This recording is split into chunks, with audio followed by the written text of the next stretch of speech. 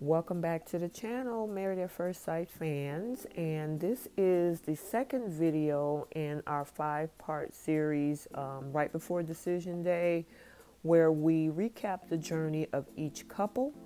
And in this particular video, it's about our Married at First Sight couple, Brett and Olivia. So before we jump into the meat and the details of their journey, if you are new here, please feel free to subscribe. I do content on many dating and romance reality TV shows: Married at First Sight, Bachelor, Bachelorette, Love Island, Ready to Love, and many new up-and-coming reality dating TV shows as well. If you like this video, smash the like button. Also, when you do subscribe, turn on your notification bell so you're notified every time a video is posted. And then comment down below, because I do like engaging with the subbies as we talk about the shows. So without further ado, let's get started. So if you kind of remember early on, the biggest issue with this particular couple originally started out with Brett. Brett came on to the bachelor party, flirting with one of Henry's friends. I think her name was Kristen, which we'll talk about her in Henry's video. But he was also known as being a serial dater. He is the swipe left or swipe right type of dude. He's always on dating apps. I think he said he dated about 45 different people and nobody came up correct. And plus, he actually was scheduled to go out on a date with someone right before the show as well. But obviously it didn't happen. So, I mean, on the flip side, we had Olivia, who she loved her cats. He also loved his cats too. But she was just seemed to be a sweetie. Then I think everything went left on the honeymoon. And here's the thing about Brett. And I've said this in the many episodes that we've done in the past 15 episodes. Brett is brutally blunt. And, and not saying that some of the things that he say isn't correct, it's his delivery in it. And depending on who you are on the receiving end, some people can roll with it and say, hey, you're speaking your truth. It doesn't have to affect me. I'll just choose what I'm going to choose to do. Other people, it might not settle too well with them. And the thing about Olivia, because he is aloof, he's straightforward, with kind of a coldness in his delivery, Olivia didn't understand that. She wanted this gentle guy.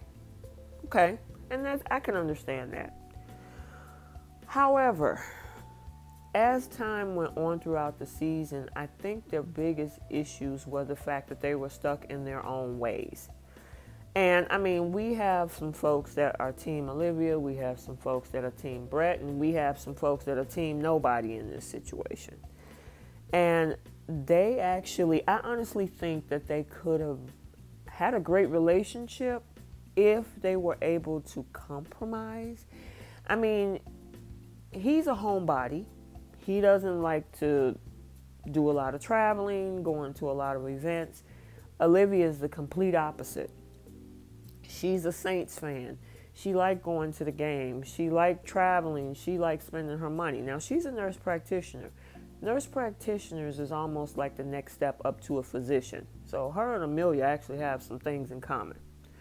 However, she's making the money, and I know that particular position is probably around 6 figures, whereas, I mean, Brett has a good job. He's an IT guy. It's not as amount of money that, Olivia would make as a nurse practitioner.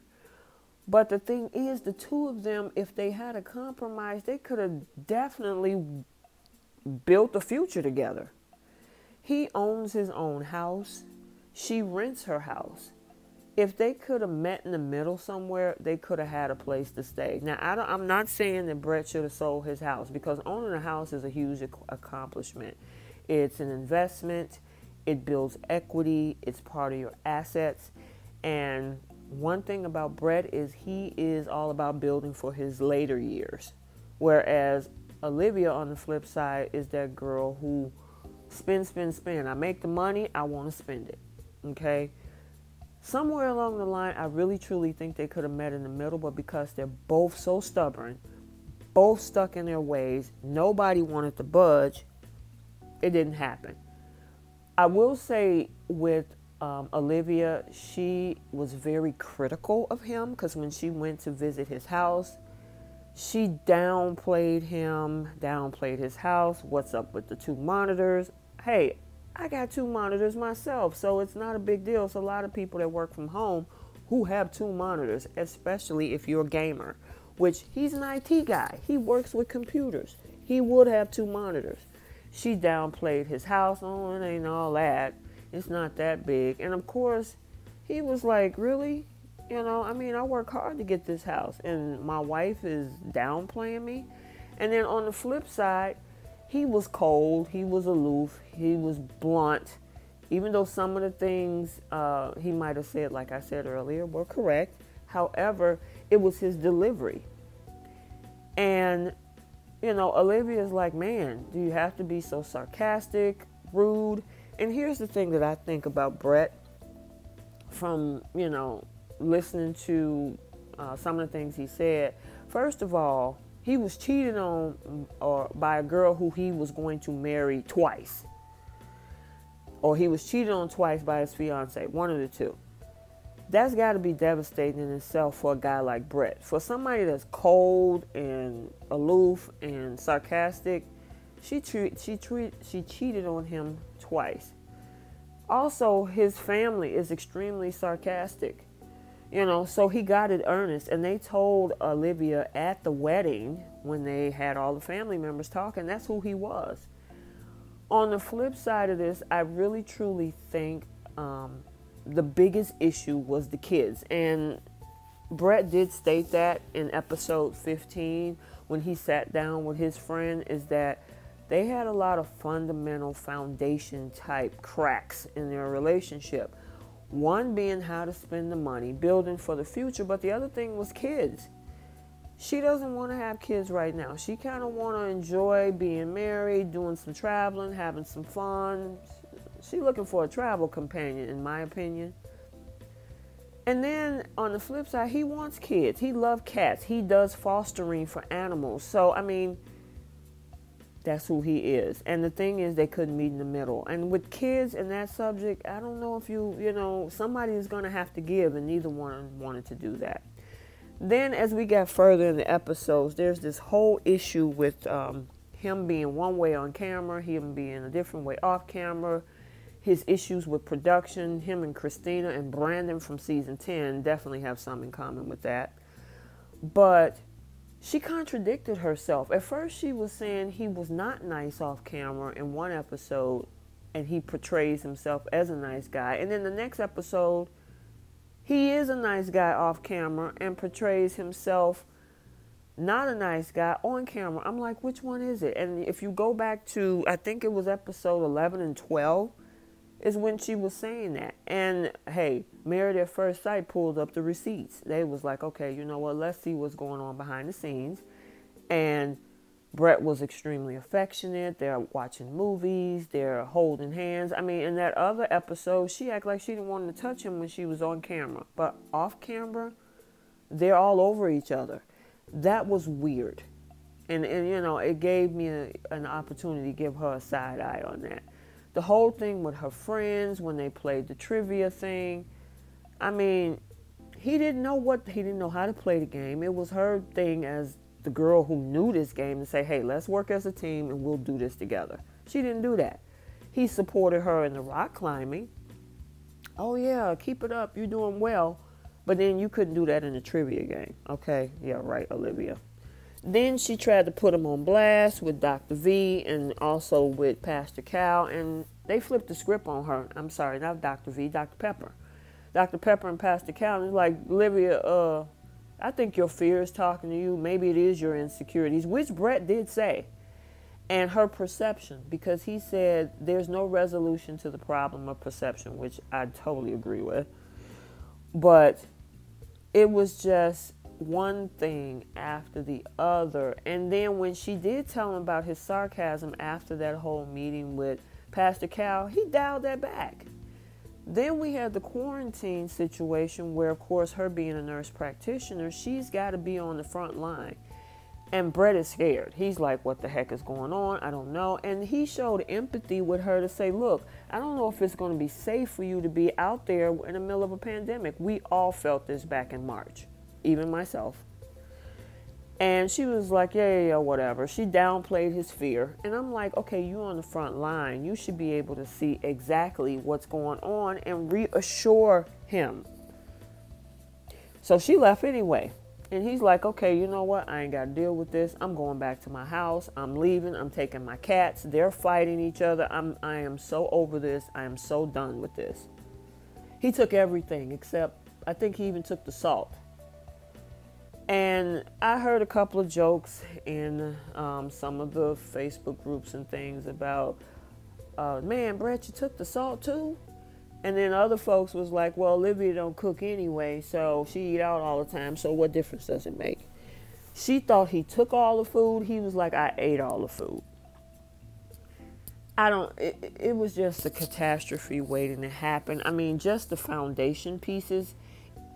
The biggest thing was the kids, like I say. Olivia did not want children.